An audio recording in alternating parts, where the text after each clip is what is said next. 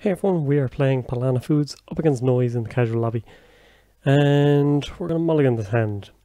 So you may be wondering, oh this is terrible as well. Oh dear, we're in trouble. You may be wondering why we're not playing Andy again. And the reason is that I was tempted to bring this to a game night kit this weekend, so it would have been last weekend if you're watching it on Monday. Because it's playing Illegal Arms Factory, and I'm still not sure about it. Part of me really likes it, but oh dear, everything is really terrible. And let's sacrifice Caprice. Part of me really likes it, but in the last few games I've played, nothing. It hasn't really worked. We either haven't drawn it, or it's just never been a good chance to res it. If you're unclear what it is 3 cost to res, 6 to trash. And it's basically you gain 1 credit and 1 card at the start of your turn. Why I'm playing it over something like Palana Agroplex is because it's less reliant on the runner. It means that Employee Strike doesn't just give them a card, which is pretty terrible. And yeah, that's kind of it. So Keyhole is something we have to worry about. It looks like we're going to be losing a Nisei. And yeah, everything's really bad. So we're at a very awkward point where we have credits and nothing else. Probably should have put the Brain Trust down. If they're not checking remotes, they might start, but we'll see.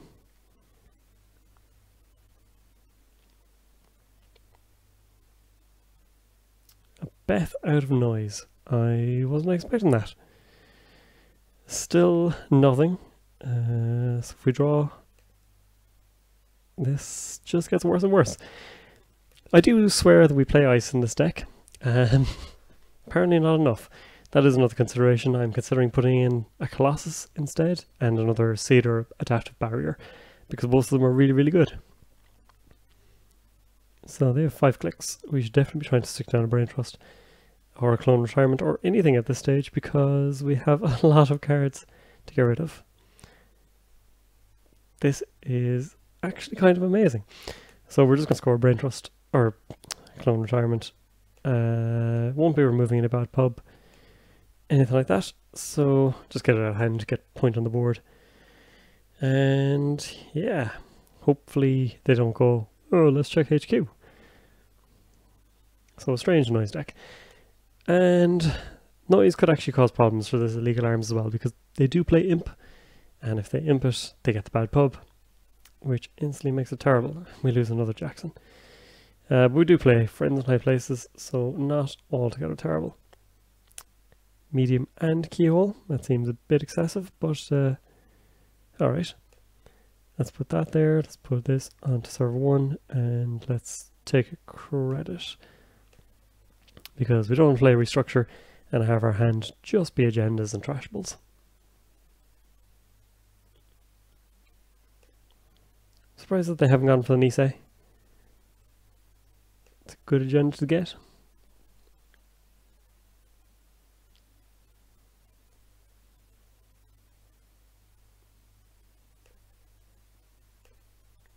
Also worth noting is their stack was huge. Now I am bad for sticking to minimum deck limits, but this seems kind of mad. So 1, 2, 3, 4, 5. Ooh, cracking. 10, 14. That is a mighty deck. Alright, we're just going to get the Brain Trust scored, put ourselves 1 step closer to victory, and hope that they don't run. I'm very surprised they're not being super aggressive, and also not installing a ton of viruses, or just even going for this. At the very least you get a Jackson out of the game. Best case scenario you get scores. More mediums. Suddenly there's Quandary isn't looking too hot, because they can easily run, they can get a Parasite. Dirty Laundry, you'd have to assume, yeah, that makes sense. Part of me was thinking HQ, but yeah, you might as well pick up the Nisei while it's going.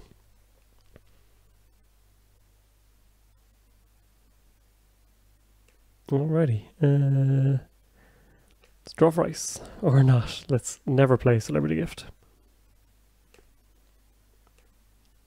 Thankfully they have not found an imp. that would cause us massive issues. But they're starting to burn through their deck a bit more.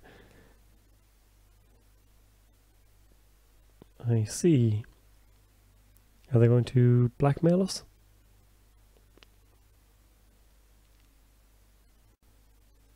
There. Alrighty then. Not what I expected, and we also have same old thing on the board, so that's going to get out of control pretty fast.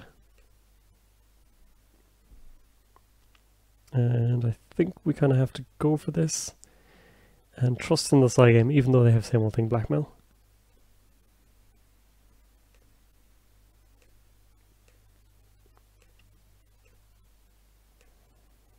But at least they're not playing Rumor Mill.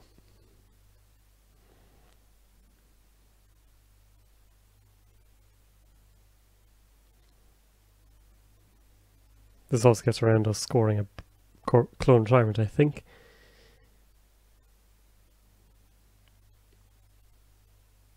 Because it's even if they have 0, they're considered to have 1 additional. So yeah, we just got to put up with blackmail after blackmail, apparently.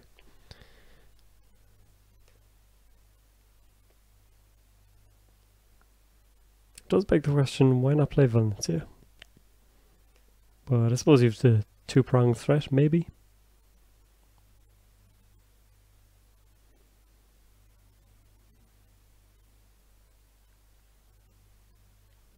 Are we going to see same old thing blackmail here? Try and win it in one turn? We have drawn a lot of agendas though, so you'd have to hope that R&D won't give up the ghost to us that badly. That's fine, we can put this down. They will be able to same old thing blackmail us though, and be able to get through a lot more times. So yeah, we're actually in a lot of trouble here. And possibly not the best showcase for this deck.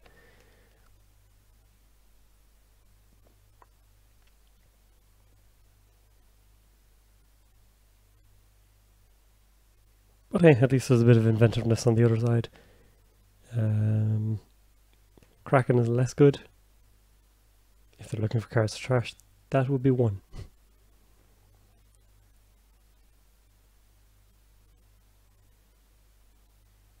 Yeah, so they can keyhole, and they might as well just medium then.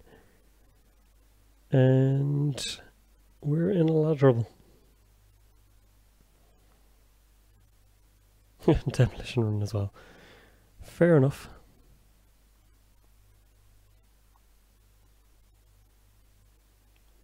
So they're going to see a ton of our deck, trash it all, and steal the rest pretty much. Interesting. So let's see what we lose.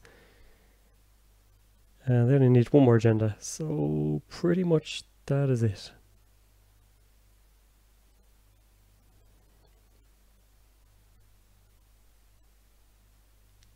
So it's interesting if nothing else.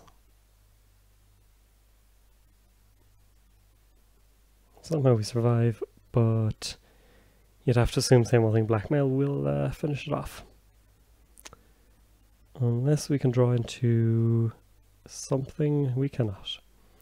Alright, fire this on R&D and see what happens. Baddie, unfortunately no good to us here. We've lost one Caprice. Just the one, so there's one somewhere else in there. Yeah, so they'll see the rest of the deck. Alright, well I think this was a pretty short game, so we'll try and do another one. And maybe it'll go slightly better. Hope you enjoyed. Yeah, odd one. And instead I'm writing what I am talking about. So yeah, not the most enjoyable to play against, but an interesting one nonetheless. Hope you enjoyed, and thanks for watching.